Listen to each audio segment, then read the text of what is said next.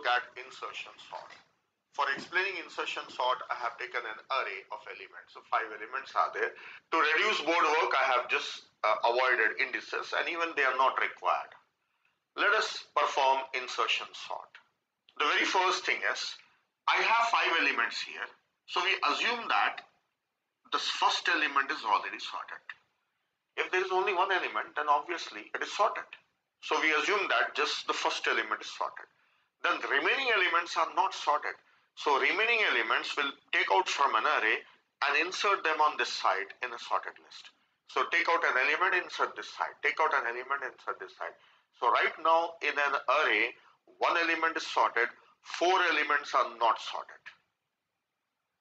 One element, that is 8, is sorted. So from the unsorted list, we'll take out an element and insert this side. Take out an element and insert this side. This is what the procedure is. So let us start the process. First step, I will insert 5. Insert 5. So for inserting 5, see, first element 8 is as it is. I am inserting 5. So the remaining elements as it is. Now the list will be extending to 2 elements. Now for inserting 5, check with this element. 8 is greater than 5. So shift it. Now check. There is nothing to check. So we have reached at the first place. So insert 5 at this place. So after inserting 5, the result is 5, then 8. Till here the list is sorted. Remaining 7, 3, 2, they are not yet sorted. So I have shown here how to insert 5, how to shift the element, and this is the result. So one element we have inserted. So this, let us call it as first pass. First pass. Then second pass. In second pass, let us insert 7. In the list, already 5 and 8 are sorted. Now we are trying to insert 7. So list will extend till here. And the remaining elements are this. These are not yet sorted. So 7 we are going to insert. So 7, take it outside. Now for inserting 7, start shifting the elements which are larger than 7 from right hand side. 8, it is greater. 5, no, it's not greater. So 7 should be inserted here. So the result after inserting 7 is 5, 7, 8 and 3, 2. Till 3 elements list is sorted. We will also analyze this one. See, how many elements were compared? Just one comparison. How many swaps? Means how much shifting? Only one element was shifted. So let us say one swap. Then in this second pass, how many elements were compared? In our example, only one element was compared. But at most how many? Both 8 and 5 can move, possible. If the number is smaller than 5, then both can move. So let us write down maximum comparisons and maximum swaps. So maximum comparisons are 2 comparisons and maximum swaps are 2 swap. Now we have to insert 2 more elements and sort 2 more elements. Let me continue with the rest of the elements. The resultant array, I will take it here. Now third pass, insert 3. So insert 3. So for inserting 3, take out 3 and the list size will be till here. This is a free space. Now start shifting the element. 8 is greater, shifted. 7 is greater, shifted. 3 is greater, shifted. Then 3 comes here. So after shifting and inserting 3, the list looks like this. Till here the list is sorted. 3, 5, 7, 8. Then this is 2. Then here, how many comparisons and how many swaps are done? 3. 3 comparisons and 3 swaps, right? These are maximum. Now one last element is remaining 2. So this is the fourth pass we will perform. Insert 2. We will insert 2. So in this array, when we insert 2, from this side we will take out 2 and the list size will be maximum now till the last element. Presently sorted elements are these, that is 3, 5, 7, 8.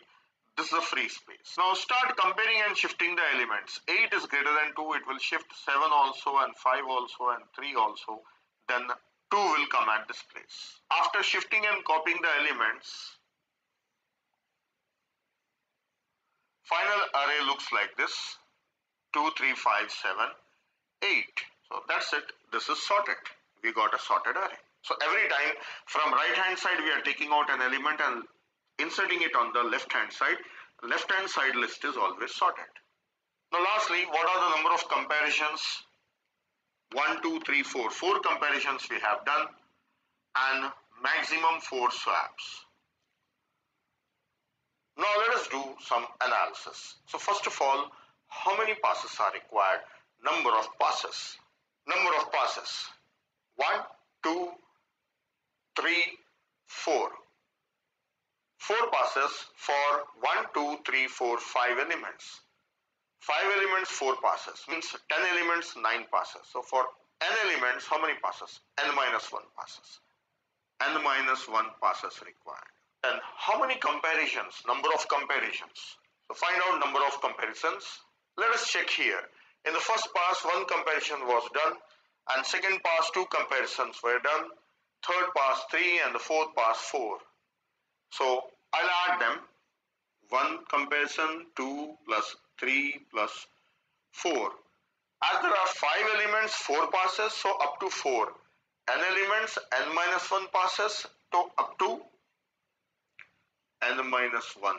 So this is n into n minus 1 by 2. So this polynomial is of degree square, order of n square. As the number of comparisons are taken as the time complexity of algorithm, so time complexity of insertion sort is n square. Maximum time taken by insertion sort is n square. Now what about the swaps?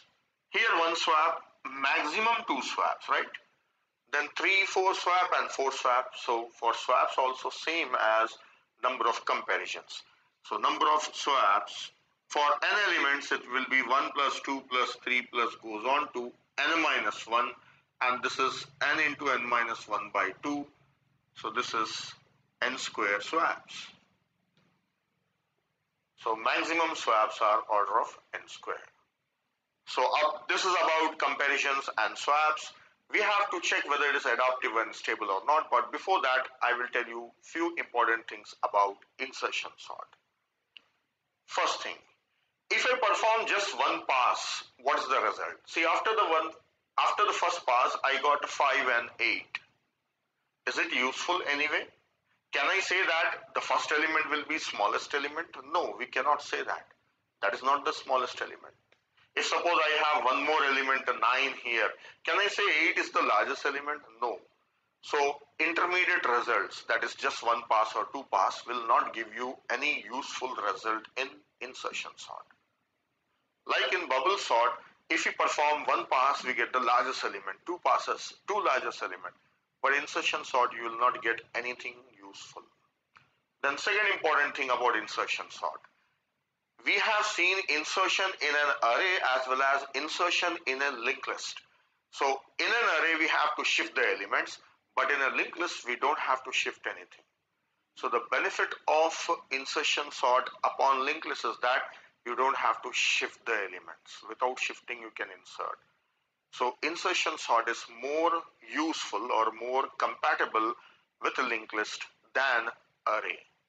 Or I should say that insertion sort is designed for linked list. Yes, it is designed for linked list. So remember this point. For sorting linked list, insertion sort is better. Now next I will write on the algorithm for insertion sort. Then later we will analyze rest of the thing.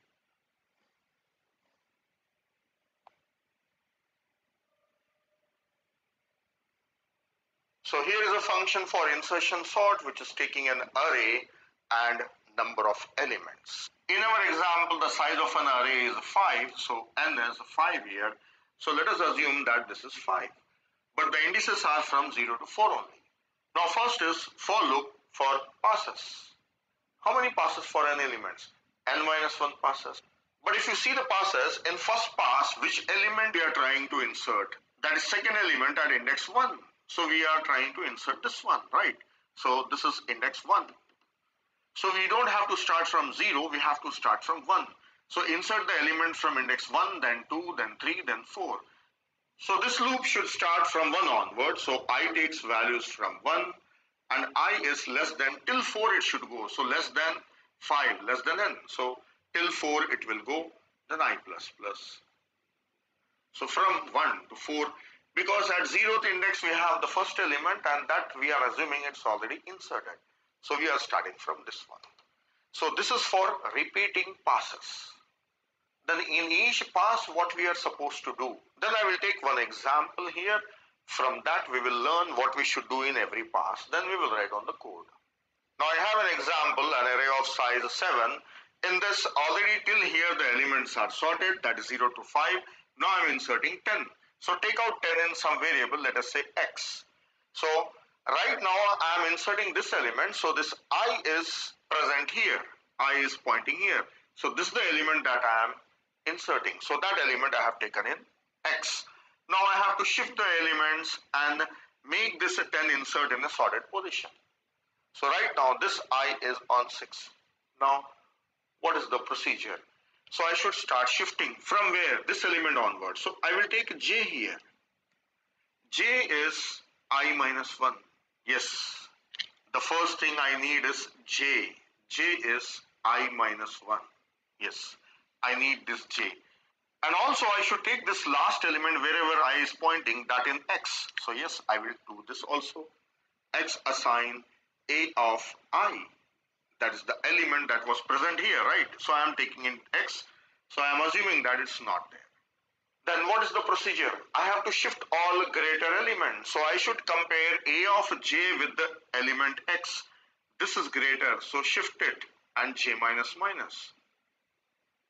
This is greater than this, shift it, j minus minus.